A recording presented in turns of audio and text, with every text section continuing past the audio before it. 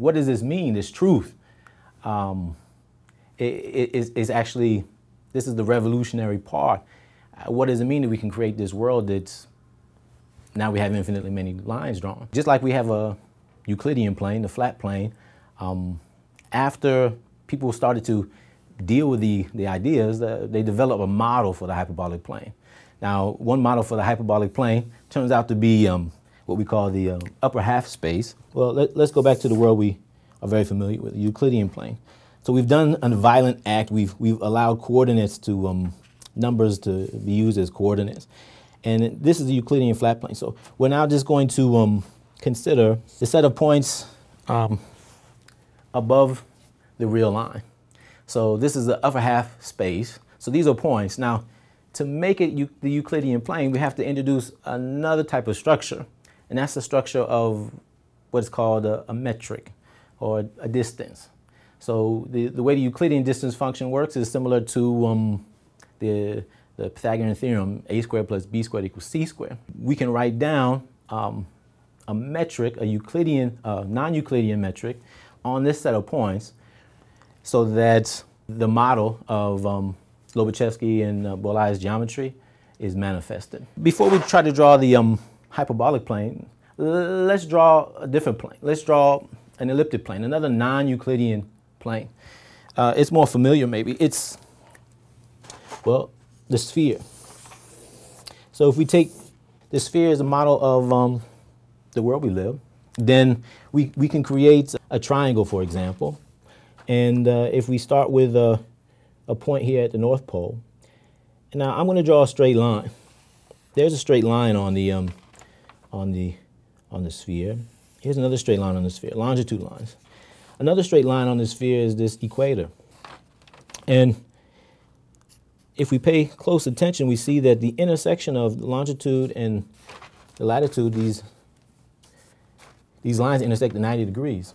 And this triangle that's formed now has more than 180 degrees. So in this plane, a couple things have happened. First of all, straight lines don't look straight, and triangles have more than 180 degrees. So what's the deal? It really comes down to this notion of a metric and how we measure lengths. And if we think about the world, we think, well, people used to think the world was flat. Locally, it looks flat. We don't fall off anywhere. But if we go up high enough, we look back, we see the curvature of the Earth. It's the curvature of the Earth which is changing straight lines, which is in turn changing triangles. And this can be measured in a precise way. In a hyperbolic plane, so in this model here with a hyperbolic metric, it turns out that straight lines in the hyperbolic plane in this model of the hyperbolic plane look like this. Well, Euclidean vertical lines that intersect this boundary at 90 degrees, or Euclidean circles centered on the real line. So centered at the real line means that we would intersect at 90 degrees. So these are straight lines in hyperbolic space. Okay, so let's take this as our given straight line. And let's take this point as the point not on the straight line. So we've drawn one straight line parallel to the given one. And parallel in that they don't intersect. But now Hang on, so that line is parallel to that line? Yes, that's right. We said parallel lines are lines that don't intersect. So they don't intersect. And now through this point, we can draw another straight line that is parallel to this. And we can draw another. So all these circles are perpendicular to the boundary and going through this point.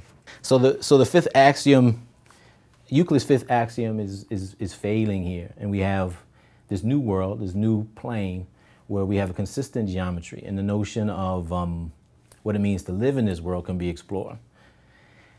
So when all these ideas were being absorbed, you could say, well, what is this, thinking about mathematics, what is this game we're playing about math? And this is really the essence. Where is it that we depart from, and what is it that we produce when we get there? So if we have these worlds, what does it mean to have mathematical truth? There are subtle questions about this notion of math being connected fundamentally with proof, whereas science is connected to accuracy and observation, and truth is this subtle metaphysical thing that's is in between or independent. Psychologically, when we create things mathematically, when we make these rules, we don't really study this one object by itself. We kind of study the interrelationships between other objects and the connections between them. So in the sense that we can produce a theory which is interesting, when we can see connections, then people get turned on, and this is what fuels future questions. So even these questions about what it means, this axiom, as soon as this was discovered, more questions were asked about the thing you just said. What does it mean? And people discovered that trying to put the foundations of mathematics on pure logical footing cannot work. Part of the game in mathematics, whether you're doing what is called geometry or something else, is really understanding where to start, what things to take as axioms, where to build from. They did away with the fifth axiom and they produced this amazing thing, hyperbolic geometry. Right. Have people meddled with striking out the other axioms? Like, what does a geometry look like without the third axiom? Or is that not something you can do? Sure, you could do it. So the third axiom was about circles. So the parallel axiom turned out to be the key because of this notion of curvature, which is kind of easy to see on a sphere. So this is a notion of positive curvature and kind of the idea that straightness, that straight lines kind of are pushed together. And in a negatively curved world, on a hyperbolic plane, things are spread out. And on a flat world, they're not. To understand exponential growth, you really need to write down the metric, which requires some calculus.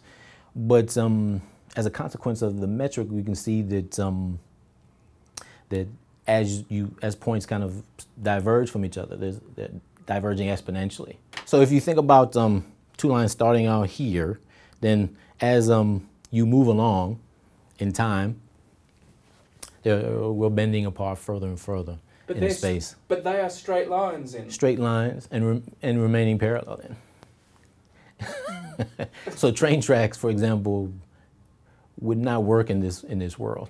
So this is the book that I found here at MSRI in the library, and there it is, non-Euclidean tessellations in the group. So this is a story about more of this new hyperbolic world and these other non-Euclidean geometries. And the thing that really excited me about it is it reminded me that mathematics really is a human endeavor. And this book belonged to a mathematical giant, William Thurston, and there is his name in the book itself, and I thought that was pretty neat. Did you get excited by that? No, absolutely. I mean, you get to hold in your hand, and you get kind of connected with these ideas, and this is really how mathematics is done. What we see is straight lines in Euclidean plane. So maybe real quick, since we said that we had one model of the Euclidean plane, which is this upper half space, then using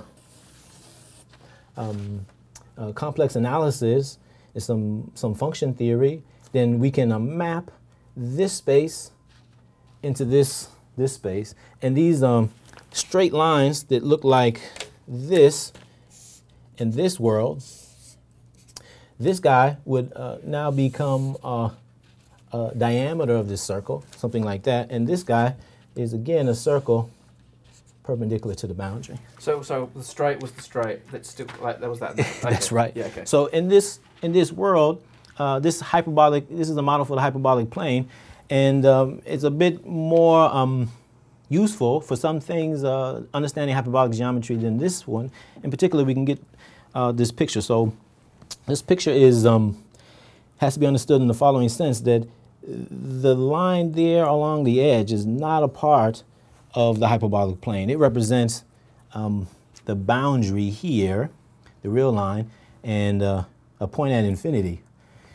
And the interior of this disk is the hyperbolic plane, and what we see are a tiling of the plane by hyperbolic polynomials. So this is a quadrilateral. It has 1, 2, 3, 4 sides. And So that's a hyperbolic quadrilateral. That's right. It doesn't have to have one straight side like that, though. It could have... You see that here's a straight line, here's a straight line, and here's a straight line, and here's a straight line. And so the fact that that these points are as so on the boundary, we call this an ideal parallelogram. Let's see if we can find a different one. These are ideal. Here's one that's not. So look at these triangles. So this is the hyperbolic plane again, and it's tessellating the plane. And you see that now we have intersection not at the boundary, but inside the interior. But again, we have a tessellation. There's a tiling of the whole plane by this triangle. This is interesting because it points out a difference of the hyperbolic plane with the Euclidean plane and the types of tiles we can have. So for example, in the Euclidean plane, we can only tile, and you're familiar from looking at the floor in your bathroom, we can only tile the Euclidean plane with the triangles or squares or hexagons, those regular polygons.